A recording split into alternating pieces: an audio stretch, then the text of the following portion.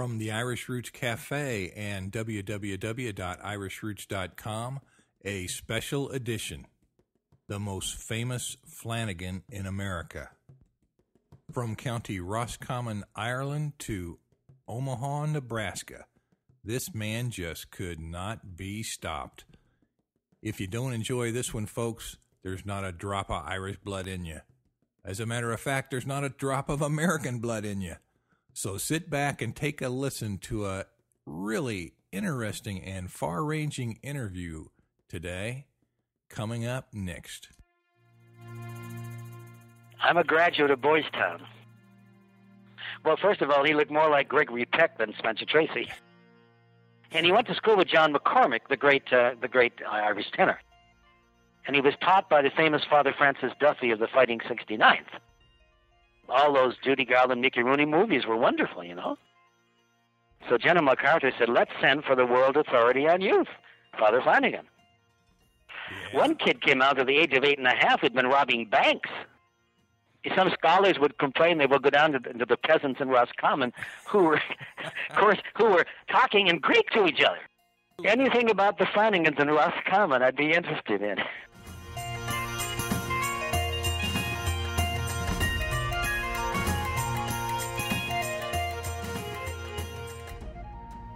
Week 68 at the Irish Roots Cafe, an interview with a man who was there, the man who knew Father Flanagan himself, and who attended the school itself. You can do no better than this, folks. A very learned scholar, Father Clifford J. Stevens. Let's begin.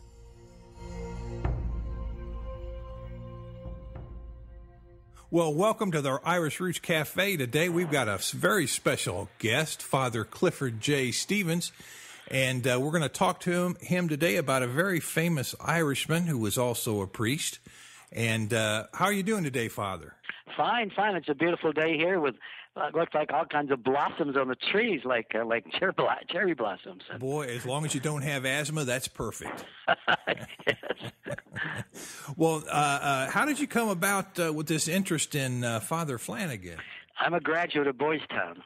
Oh, my gosh. I'll tell you how it happened. I'm from Brattleboro, Vermont, and my father died when I was 10. And in 1942, when I was 15, my mother was, trying to take care of 7 or 8 of us. I was at a parish Boy Scout meeting, and I heard Father Flanagan was coming to town. So he was got there to Mary Dowd, who paid for the Boys Town Chapel. She happened to be from my hometown. So I walked into the hotel where he was staying the next morning and said, "You, Father Flanagan, I want to go to Boys Town." It was the most famous high school in the world. Oh, right. And my mother was shocked, but she let me go. And I came out here and finished high school. He sent me to college and paid for my seminary education. Well, good. So you actually listened to Father Flanagan speak. Well, I knew him very well. I've written a lot of articles about him and also did a juvenile biography for the 50th anniversary of Boys Town in 1967. And I'm doing some research on his intellectual history as well. Well, now, for those of everybody listening that doesn't know any more than, and if you haven't seen the movie on Boys Town, I think you should. Still a great film. But since you knew the actual man, what little emphasis would you say that would make a difference to the real man as opposed to the screenplay? Well, first of all, he looked more like Gregory Peck than Spencer Tracy. And secondly, he had a very mild exterior, but he was a brilliant student. He didn't show his intellectual gifts ordinarily, but when he tangled with state officials and governors and judges, it came out. He was from Ballymoe in Ireland, and Ballymoe was in Galway, the town, but he was born in Roscommon, just over the border. Right. And he started French, Latin, and Greek when he was 10 years old.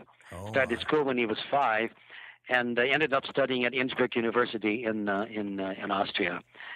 And this is the 100th anniversary of his coming home from Rome after his health, a complete break in his health. And he didn't think he could study for the priesthood anymore. But he finally, his health got better, and they sent him to the Alps to study. Well, that was a continuing problem, wasn't it, from his childhood? Well, when he was born, they think he was a preemie, and the nurse told the family he won't last till morning. His grandfather, who had some veterinary instincts anyway, he picked him up and put him inside his flannel shirt against his chest and walked up and down with him the whole night. And next morning he was all right. And that's when the family said, boy, God has some great plan for this kid. Boy, and it worked out that way, didn't it? It did, yes, it did, yeah. Well, now, when he came to Nebraska, which is where Boys Town is, wasn't he first stationed at another good Irish name? He didn't come directly. After the Irish system, they have a primary and secondary school, right. And the secondary school has a little bit of college in it. So he finished primary school at the age of 14, and he had turned 15 by the time the fall. He went to Summerhill College in Sligo. I'll be going there this summer. Well, you're looking for information on his history there, aren't you? Oh, yes. I know a lot already, but I want to get the details. And he went to school with John McCormick, the great Irish tenor. You know? Oh, I didn't know that. And then he was scheduled to go to All Hallows College in Dublin, where his brother, also a priest, studied.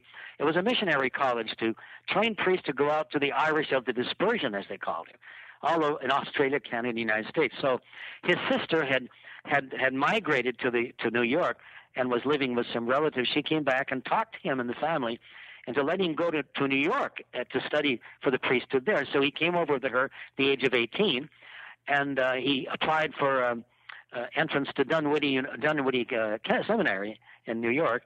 But the Archbishop there said, well, you don't have a college degree, so he sent him to Emmitsburg, the St. Mary's Seminary there, and he finished 4 years of college in 2 years. Then he came back to New York, entered Dunwoody, and he was taught by the famous Father Francis Duffy of the Fighting 69th. Good gosh. But his health broke. He visited the tubercular as part of his work in the seminary, and he apparently caught some of the tuberculosis. So they forced him to leave the seminary.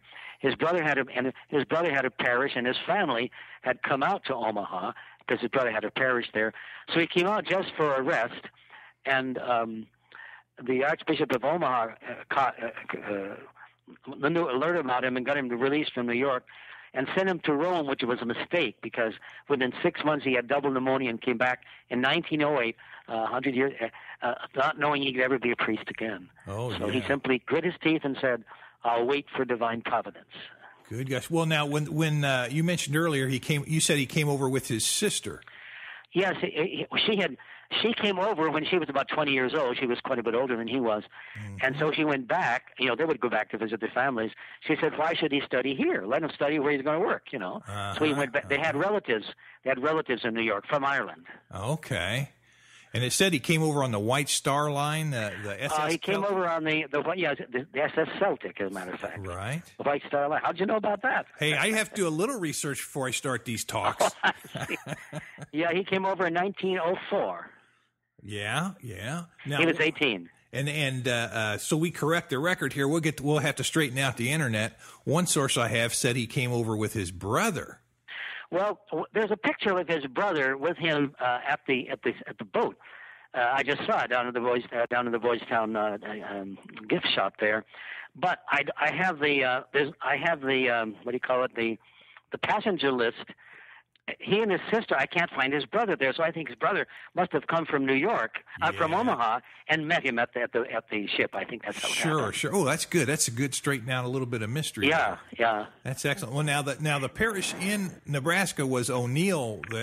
Well, you see, the Irish priests were being trained to take care of the spiritual ministry to the Irish scattered around the world. So he came over. So they sent him and his brother too. When the brother came before him, sent him to O'Neill, which is an Irish center. Irish, a big Irish community. And then when an Irish priest in Omaha got sick at St. Patrick's here, less than a year he was back in Omaha. Right. And what about now? I always try to tie in all the other cultures when we're looking for something to keep everything interested. What about, I heard something about German American House. Oh, well, that'll come later when he starts Boys Town. We'll get to that. Okay. What happened was in 1913, there was a drought in the Middle West, and suddenly there were hundreds probably, of jobless men. Now, they were not derelicts. They were people who followed the harvest, now southwest and northeast.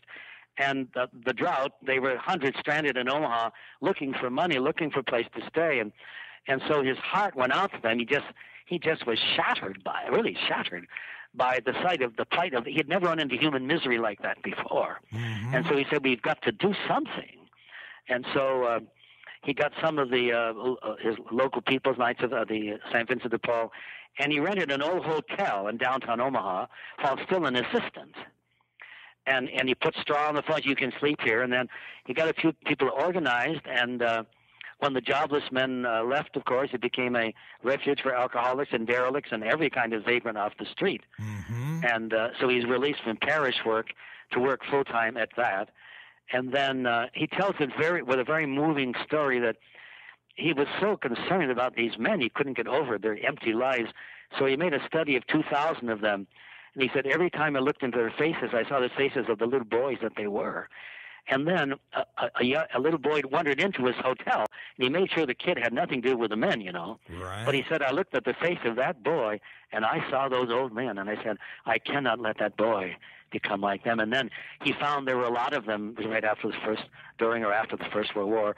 They were all over the streets of Omaha being sent to reform schools.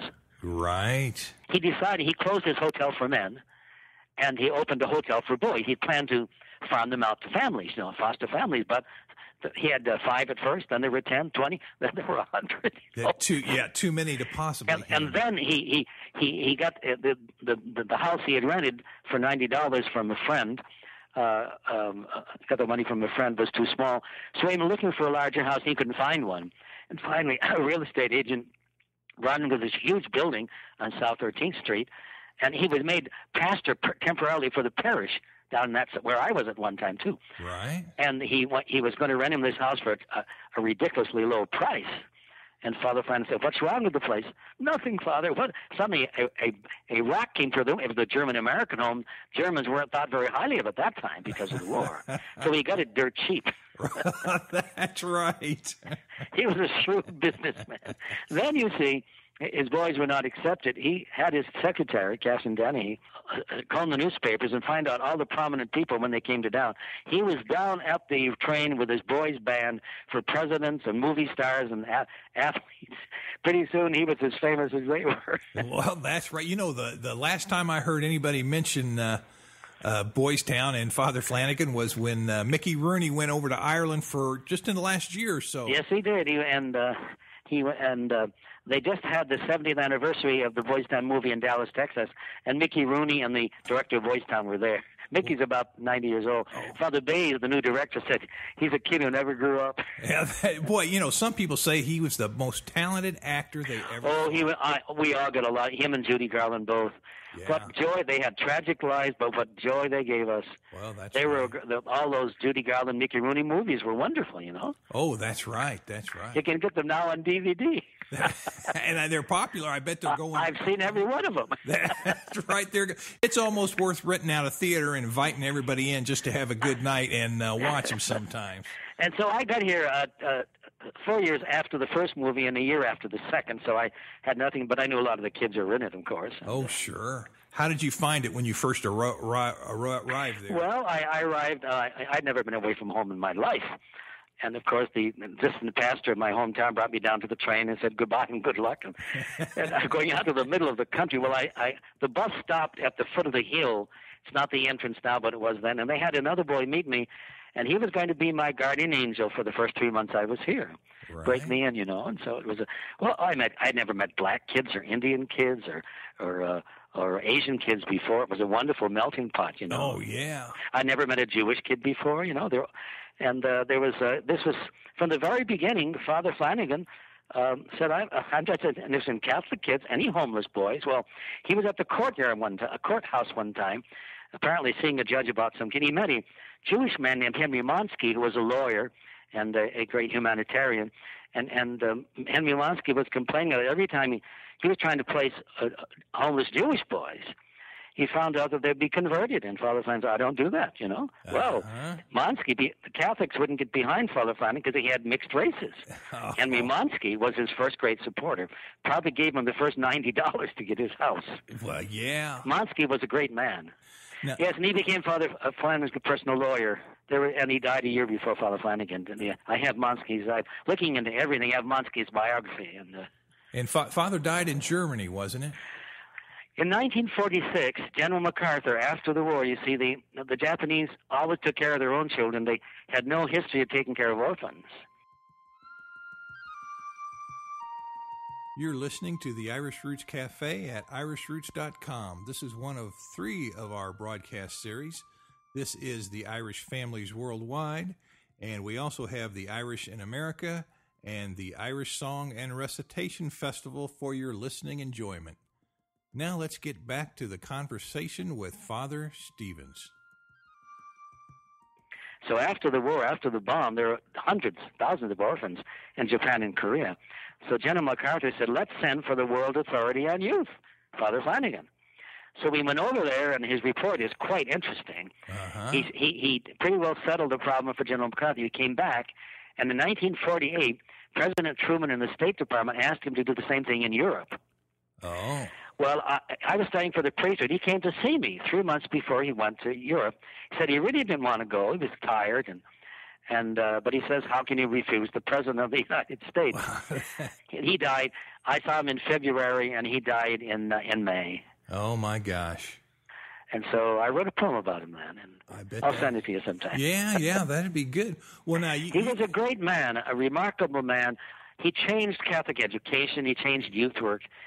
You see, he was convinced that Catholic education is useless if you don't give the child character. Exactly. He would say, God is truth, beauty, and goodness has to come out of the doctrine, or it's just indoctrination. And some Catholic educators disagreed, but he was right. Yeah, that's right. When he started his work, Freud and Jung and Adler weren't even into their work. He had all the insights that they had, and he would certainly, one of his great co-workers was a successor to Alfred Adler in Vienna, Dr. Franz Fleva. He came to Boys Town because he had to leave Vienna. His wife was Jewish when Hitler came in. And he wrote to Father Flanagan, and Father Flanagan brought him over. But I used to ride with him when I was going to Creighton University from Boys Town. And he said, Father Flanagan is one of those rare specimens that arrive only once in 100 years. He said he was an intuitive genius. Well, he said love is the answer. Love is the answer. A child has to be respected and given responsibility, and he differed with most of the psychological studies of youth. He was totally, of course, he hated reform schools and workhouses. Right. Breeding houses of criminals, And what would say somebody got in trouble and they got in trouble again and maybe got in trouble 3 times, what would he do? Well, he would. I'll tell you one story in a minute, but he would say, "Bad act, not bad kid." Give them the right environment and the acceptance, and he was right, because the kids really in trouble would blend in with the normal kids and become normal. Yeah. One kid came out at the age of 8.5 who'd been robbing banks. Oh my gosh! And he was convinced he was a bad kid, and Father Flanagan saw him every single day. His name was Eddie. Eddie, you're a good boy. And finally, at a year, Eddie got mad. He came into Father Flanagan's office raging and said, Father Flanagan, you're a phony. And Father Flanagan, who could talk pretty tough, he said, you prove that, Eddie, or shut your mouth. He said, well, every time you come in here, you say I'm a good boy. I kicked the sister in the shins this morning. I put a knife through my geography book. I threw a rock through a window.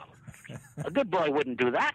And Father Flanagan, who was a genius, he said, okay, Eddie, what is a good boy? A good boy is an obedient boy, isn't he? And Eddie says, yeah, he does what teacher tells him. He said, well, Eddie, if that's the standard you live by, you've been a good boy. You listen to every hoodlum and roughum and criminal you ever come across, but you've been a good boy. But you've had the wrong teachers, but you've done every rotten, dirty thing he ever told you to do. Now, if you would listen to the teachers of Boys Town the way you listen to those teachers, you'd be a good boy. According to the story, the kid was shot, cried like a baby, and was still tough.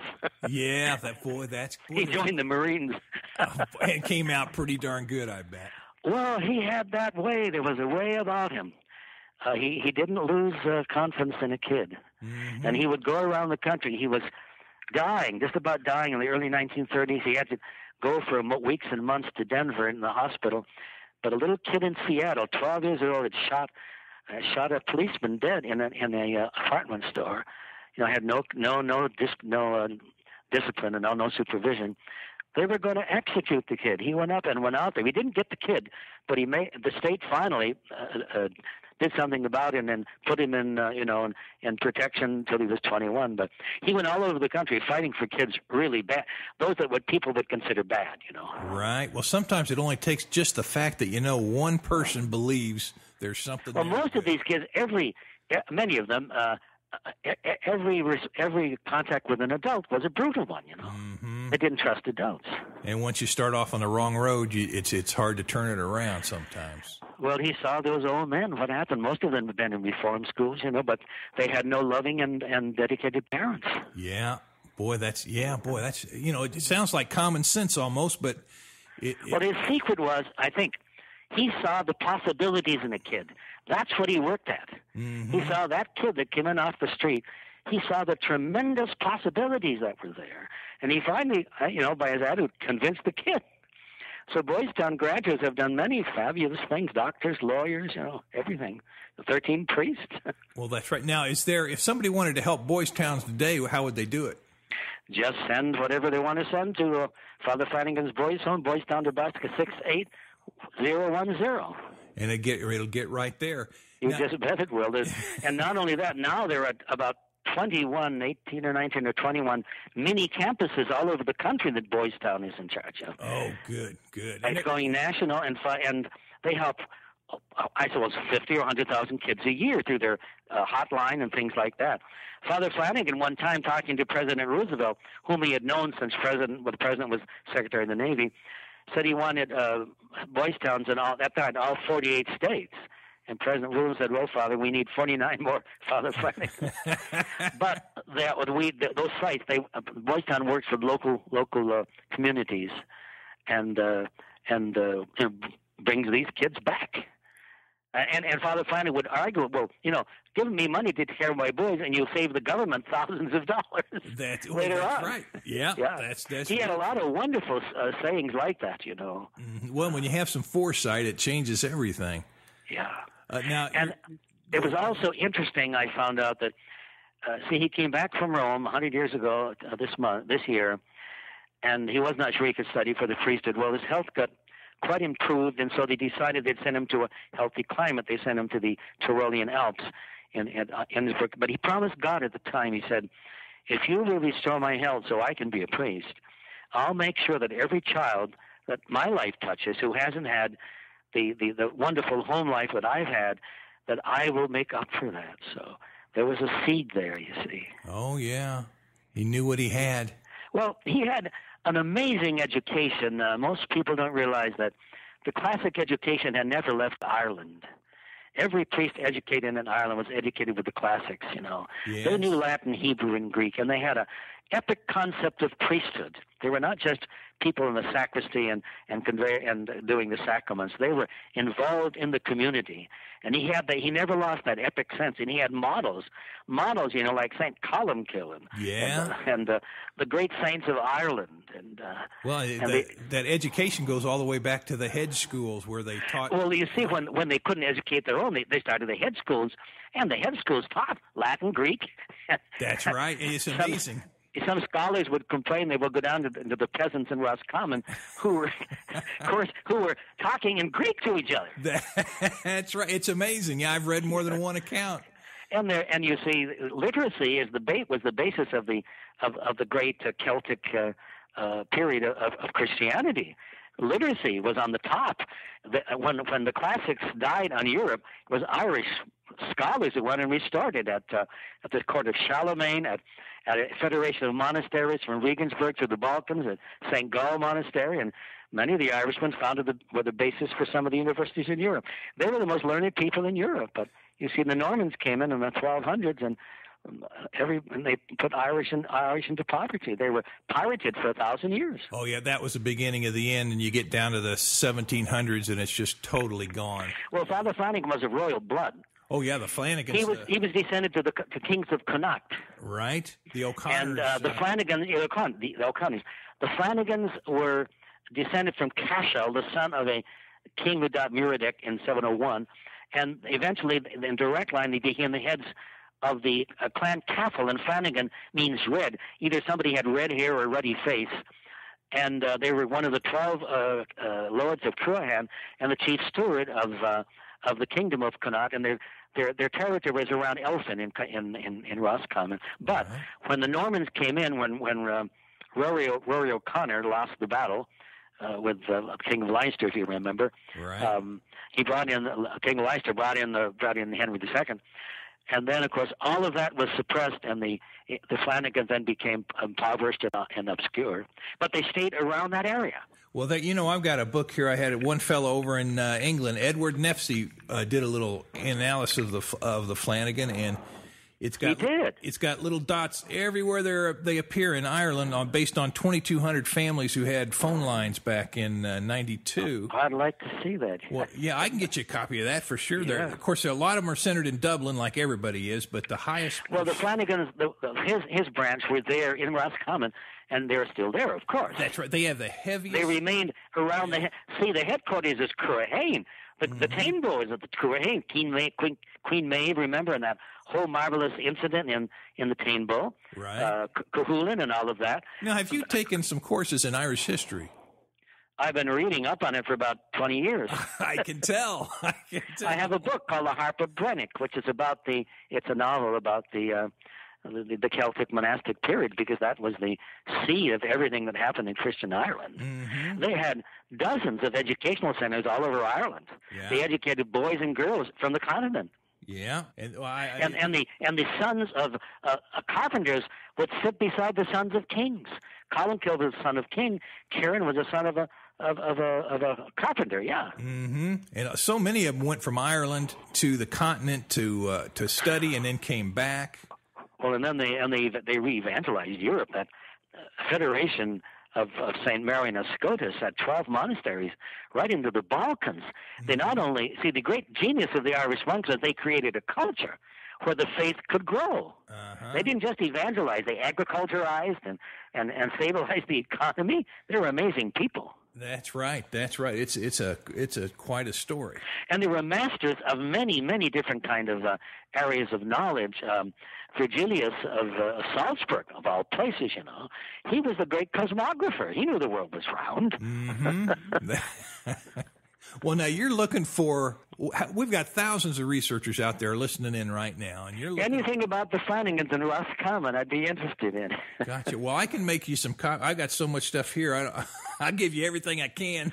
But right now, I'm trying to find out and I'm getting a book on that. The school system is primary and secondary. It's not exactly like ours.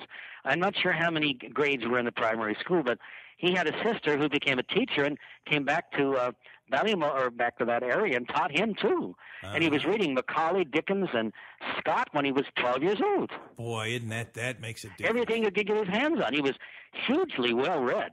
And then he became a priest at the height.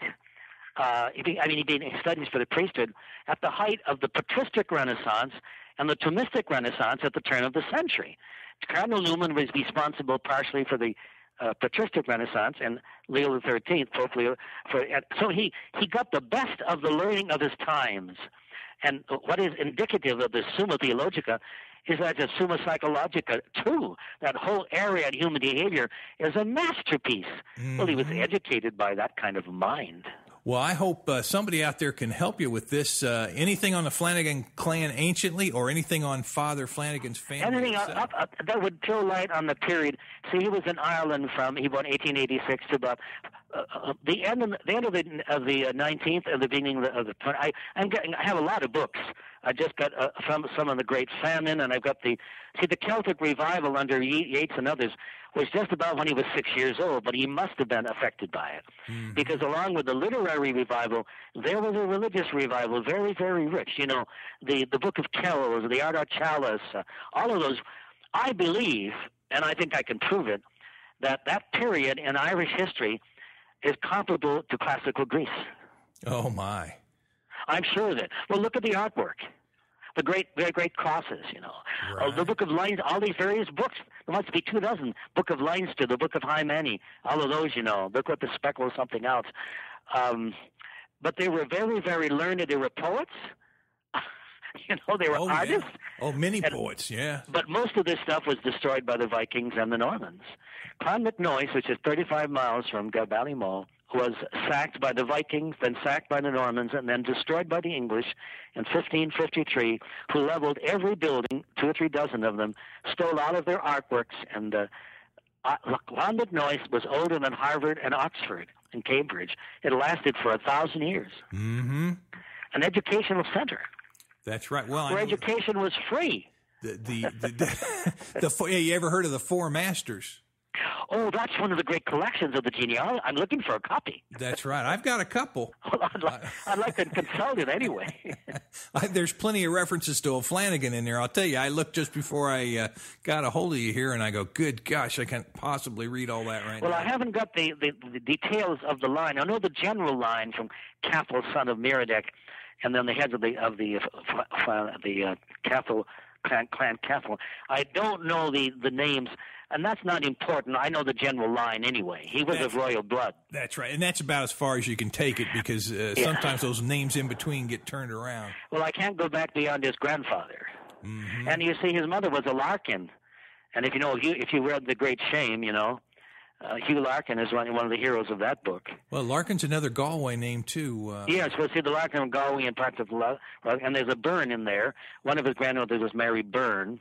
I'm trying to find, and I'm in touch with the Larkin clan, too, in the United States. Oh, good. But I just want to know all the influences on him, Sure. Religious, and he would go on, and of course he was very frail, so his father had him watching the sheep.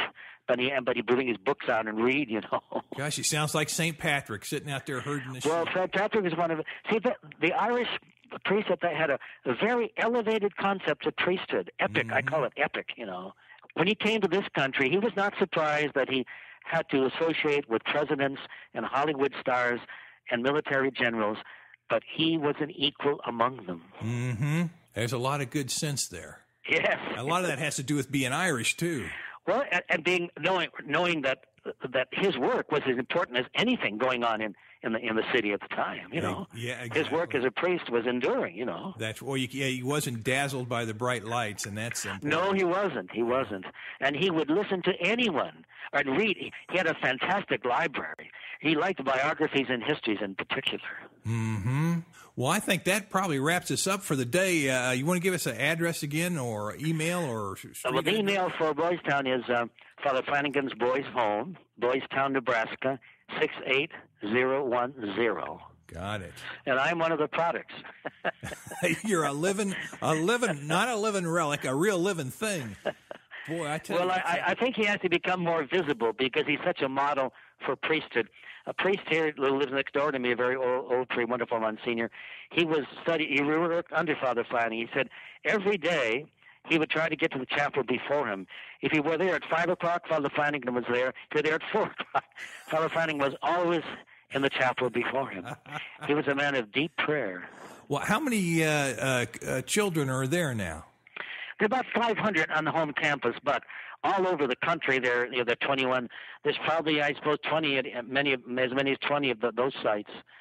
So, but it's a family setup. There are family teachers, have their own children, and they take 5 or 6 boys or girls, and they turn these kids around. Not only that, let me tell you a story.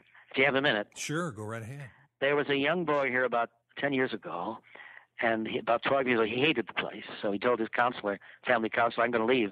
The counselor said, well, young man, before you can leave anytime you want. There are no walls around here. But before you do that, you better go to the chapel and say a prayer. He didn't get back an hour later and said, I'm going to stay.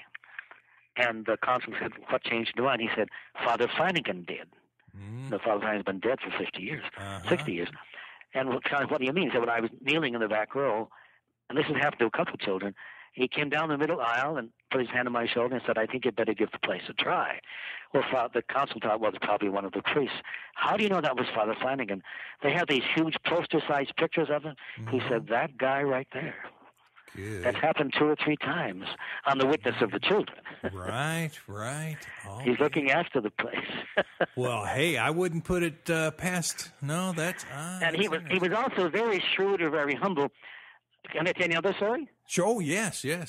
I went out to California once in 1960, and one of the first mayors of Boys Town, Tony Vallone, worked in the MGM studios. He went back with Spencer Tracy and Frank Whitmarsh of MGM and got a job in the art department, so I could go in and out. Mm-hmm. So I was across the street there after I'd visited, and there was a little music shop there, and a man sitting in front of him. We started chatting, and I mentioned I was from Boys Town. He said, oh, Father, that's very interesting. He said, I'm retired now, But I used to be the man in MGM who had to pass the music we used to make sure it was not copyrighted, he said. And in 1937, he said, Joan Crawford, Father Flanagan was out here, he said, in Hollywood. They're making the movie. And Joan Crawford came back and said to me, because she knew me, we're having a reception for Father Flanagan. And he told me, the man told me, we all went in, and she said all of the stars pressed huge checks in his hand. Well, Father Flanagan was never going to take advantage of anybody. He thought he had taken advantage of them. He sent the checks all back. Oh. When he got back to Boys Town, they'd been returned, doubled in size. Good gosh. But that's the kind of, and he would hire the best people to take care of his boys. When he needed a great football coach, Skip Palwang at the time was coach of the Creighton University football team. He was retired. Well, not retiring. They were getting rid of their football team. He had offers from the great universities of the country. Father Flanagan lured him out here, and Skip became the great Newt Rockney of high school football. Good gosh. I didn't know Excellence is what he aimed for in everything. Mm-hmm. Mm-hmm. But he didn't lose sight. No, and he died he was only 62 when he died. Yes, yes. You know what he said to me when he visited me? What? He said, young man, you're 21 years old and you're studying for the priesthood. You should be very, very grateful to God, he said. And I have a dream, too. And I said, what's that? He said, I think I'd like to join a Trappist monastery before I die. And I said, you do? He said, yes. I want to save my soul, too. Boy, you know, we can use a few more like you and Father Flanagan. Well, he's a great model, I can tell you that. Well, that's what it takes. Yes. Well, thanks for setting this up. I hope it does all that good for you. Well, sure. Oh, I'm sure it will. And this will be playing all year long, so people will come along and hear it and either contact me or Boys Town. Tell me to go out and get a DVD on Boys Town. It's still a great film. And there's some information on the DVD about Boys Town of today. Hey, how about the follow-up they did on in That's also in the DVD. They have both Boys Town and Men of Boys Town. Oh, Men of Boys Town too. Okay. Yeah, and they also have a little thing called the City of Little Men, which is kind of a little feeler for the movie. And but they have a lot about Boys Town of today too. I'll be doggone. Well, yeah, that's a good one. I'll have to go listen to that. I might just rent out that little theater here in Kansas City, and once a year I either get The Quiet Man or some other film. I might do Boys Town this year and invite people in. And it's still a great film. It holds up pretty well. It is. One of the greatest lines in it is in the beginning when this man is about to be executed says to Father Flanagan, "What's it like?" Father Flanagan says, "Well, people in a million years have been worrying about that, and you can't figure it out in 5 minutes." And he says, "But eternity begins in 45 minutes. Boy, the older we get, the more we know that's true. Well, thank you, Mike. Gee, this has been great. Okay, thanks a lot. I do appreciate it. Okay, right. Bye now. God bless you. Bye. Well, thanks for listening in today, folks. I really appreciate it. Just remember, there's no such thing as a bad boy, and eternity begins in the next 45 minutes. That sure puts a new perspective on things. Well, I think I will rent out a theater and show Boys Town. That'd be a worthy project, and all the members are invited to come on in. I'll take care of your admission into the door. The rest is on you, the popcorn and the Coke. I'll let you know when that's going to happen, and just a reminder that there's a lot of things coming up this week. The National Genealogical Society Convention in Kansas City, May 14 to 17. See me at booth 215. And the Kansas City Outdoor Literary Festival on the Plaza, May 17th. I'll be there with our display in hand and a lot of fine Irish books right up near the main stage. And yes, we're going to be at the Dublin, Ohio Irish Festival again in August. I think that's going to be our 10th year invited back. We'll see you there. And remember to send your comments by clicking the contact link on our webpage at irishroots.com. or send to our American address at the Irish Roots Cafe, Box 7575, Kansas City, Missouri 64116.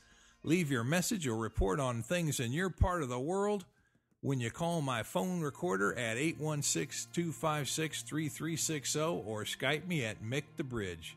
Members foot the bill so they get first priority, but we're open to all. And by the way, a big thank you to all of our members. And away.